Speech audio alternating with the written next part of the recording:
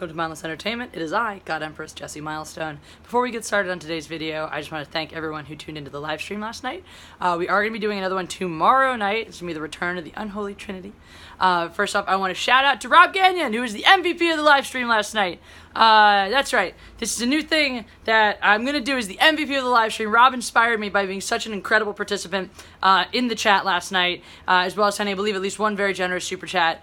Super chats are not required to become the MVP of the live stream. Rob was just on it, just saying, basically speaking my mind before I could even say the thoughts myself, and it was just a pleasure to have his insight, his input, and the stuff he said. He was an absolute standout on the in the chat yesterday.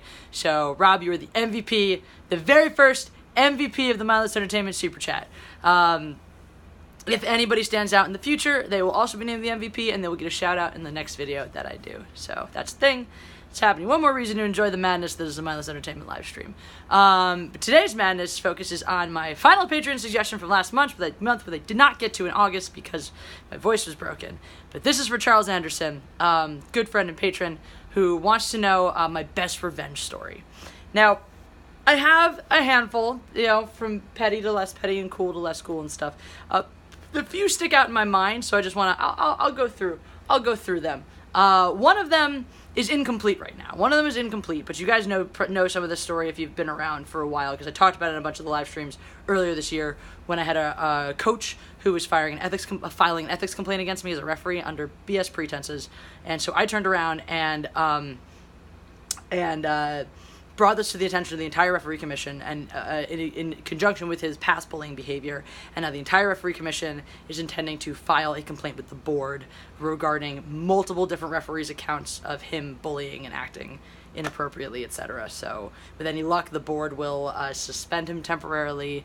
Anyway, the whole point of his little tirade against me was, I could have jeopardized his career by calling him out for being hungover in front of people, and so, good job, a-hole. You jeopardized your own career by being an a-hole, and now I hope you lose a bunch of money and some students when you get sanctioned like this. That would be great. So that one's sort of work in progress. When that comes to fruition, that one is going to be one of the most satisfying ones ever, because it's not just this guy, and it's not just the years that I've had to deal with this guy, but it's also, it has been years. It has been years of his being a total insane jerk. But of all the years of being stepped on and pushed around by the coaches, to step up and be like, nah, you can't push me. I push back, and I push back harder. Which is generally speaking how things go with me. I had instances like that also in my refereeing career, where a certain referee made an active mission to try to destroy my refereeing career. The result of that play, because I'm hard to kill and I used my wiles, is that guy no longer assigned Saber, which is what he was doing at the time to try to dick me over. So, yeah, the point is, don't mess with me.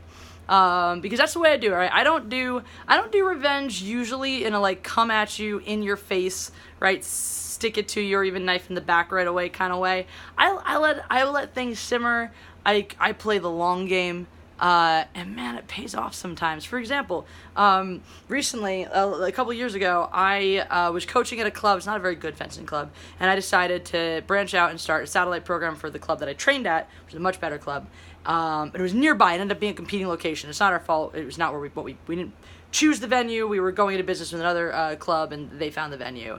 But anyway, as a courtesy to my boss, I'm a 1099, so I had no obligation to give him 2 weeks or anything like that. As a courtesy, I gave him a couple weeks heads up to be like, hey, I'm going to be leaving. I just want to give you that time to start your own, to find a replacement for me, etc.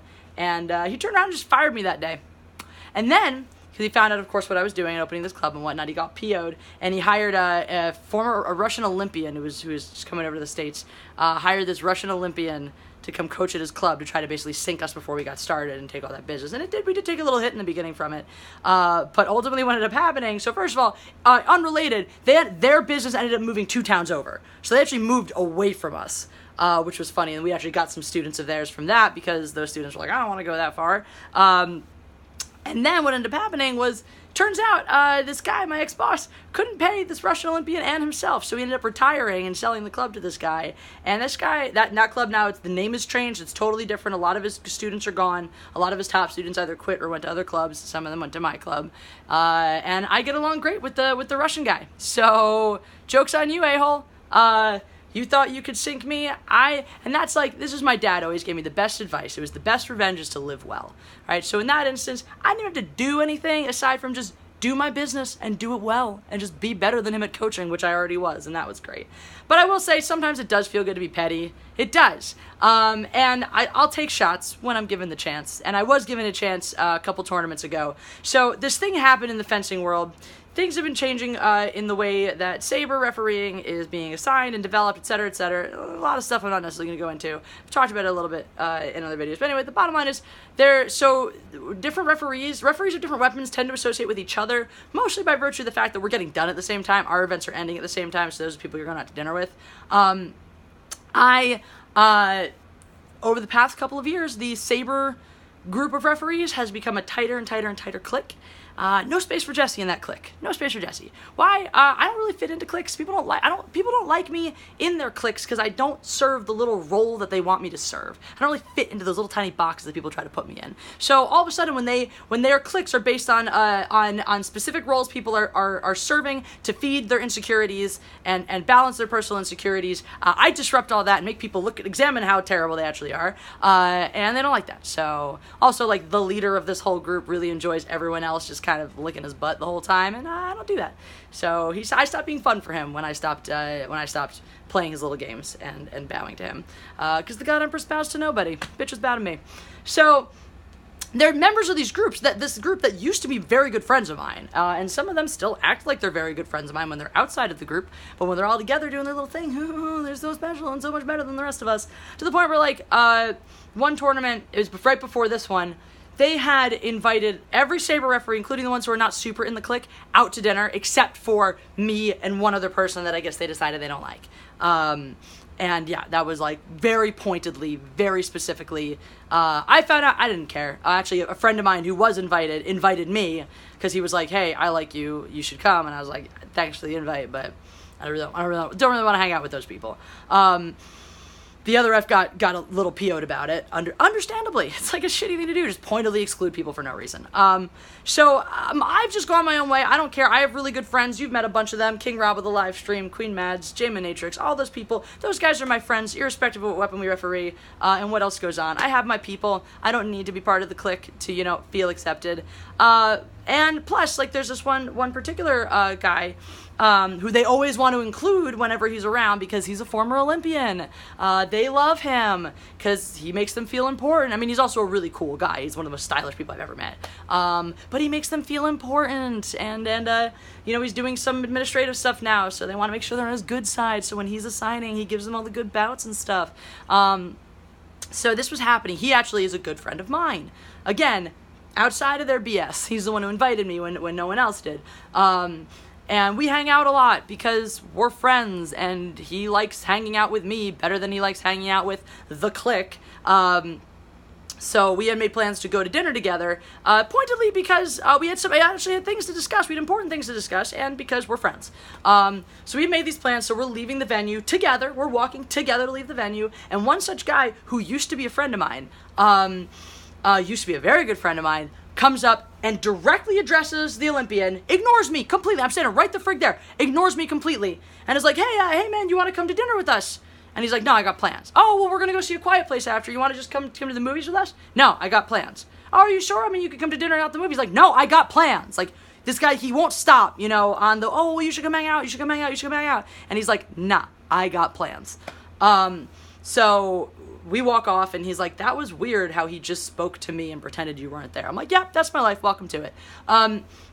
So evening goes on, we're eating together, and now there's this chick who's part of the Saber clique who I've noticed pointedly, like, is really trying to get in the good graces of this Olympian guy. I don't know if she thinks he can do something for her, if she's trying to tap that or whatever, but like, pointedly, if we're talking and I stand up to, do something, she'll sit down in the seat I've just vacated, that kind of stuff. So she starts texting him while we're at dinner, and she starts telling him how this other referee, another part of the Saber clique, had a bad day and doesn't want to sit quietly. He wants everyone to pay attention to him and make him feel better. So they're not going to the movies anymore, and now she really wants him to come drink with them. At which point he still says, no, I'm busy, guys. I'm busy. Chill out. So he's relaying all this to me because we're, at dinner together, and I say to him, man, it'd be hilarious? What if you and I went to go see A Quiet Place tonight? And we did. It was great. And it was especially great because the guy earlier who had ignored me really, really, really wanted to go see it and was really bummed that they didn't go and that they spent time, massaging their friend's bruised ego instead. So when my buddy informs him that not only did he go see A Quiet Place, but he went with the person that has shot. And I know, and like the thing is, I know this guy, like I know there's a part of it that's like, that feels bad that we're not friends anymore, even though it's completely his fault, And so it's like, oh man, you're the better person who did the fun thing with the better people, and I got stuck by myself. And that felt good. That felt really good, really satisfying. And that's, again, like, I don't have to take these big strides and steps to get back at people. For the most part, when people cross me, a lot of what I do is, cool, I'm gonna make you look the fool by just being better than you. And it ends up working out the best, right? There's no, like, vengeance-based backfiring and stuff that goes down when you do it that way. It's all, like, technically copacetic. I'm doing it pointedly. I'm doing things specifically for malicious reasons. But it all reads as I'm just being the bigger person. And it just makes them look all kinds of stupid and all kinds of mean. And then everyone hates them, and here I still am.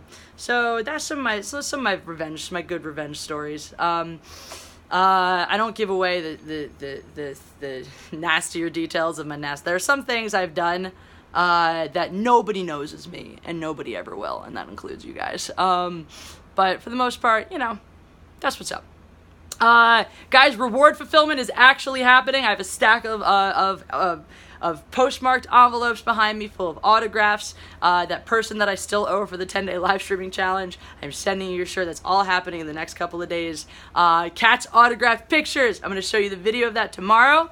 If you guys want to be cool like Charles, you can subscribe to my Patreon, and at a certain tier you get to suggest video content for me to do. At another tier you get to make me sing songs. Now that my voice is back, I'll be fulfilling those songs from August. That didn't happen, and those are going to be those songs, etc. are going to be posted on the Patreon only. So if you want to hear me do it, you got to go over there. Yeah, that's pretty much that's what's up. Don't forget, like, share, subscribe, all those things. Make sure you hit the bell so you get notifications, and make sure you tune in tomorrow night. That's gonna be me, Madam Kelly, and Ivan Ortega, the return of the unholy trinity. We're very, very excited to bring you some more craziest. Oh yeah, I'm still going to Australia, and I might get to do cool things there. Money dependent, very money dependent. So if you guys want me to like take a GoPro video of me climbing the Sydney Bridge, go ahead and donate to the GoFundMe for that campaign so that I can bring my trip to you. Because that's part of it too, right? All the cool stuff I get to do, I will document and I will share it with all of you guys. So if you want to live vicariously through me, help me out on that GoFundMe. Plus, we're still giving money away to Running for Premature Babies, which is a phenomenal charity. I'm going to share that link on social media as well because right now, Leroic is having people sponsor him for his run. So that's cool and all that stuff. And catch you later. Bye-bye.